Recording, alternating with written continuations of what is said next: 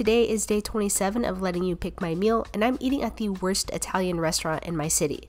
Okay, hear me out. My friend texted me this restaurant's most recent post on Instagram, and they shared a review where someone named Kim said they were the worst Italian place in the city, so he said we should go check it out. For our starters, we got elephant fries, arancini, and burrata. The fries were light and airy, yet you get big bites of pure flavor. The arancini were risotto balls with mozzarella, roasted pepper sauce, and spinach. These were dangerous because they were filling and we needed to save room for the entrees. The burrata was served with olive oil, roasted tomatoes, basil, pesto, and crostini. This was delicious and fun to eat, but I kept coming back to the fries. Then for our entrees, we ordered spaghetti cacio e pepe and grilled ahi tuna with strozza preti. I mean, everything was really good. I don't eat Italian food that often, so I don't have much experience with it, but when something is good, you just know. Is it the worst Italian restaurant in my city? No, so I'm not sure what Kim is talking about.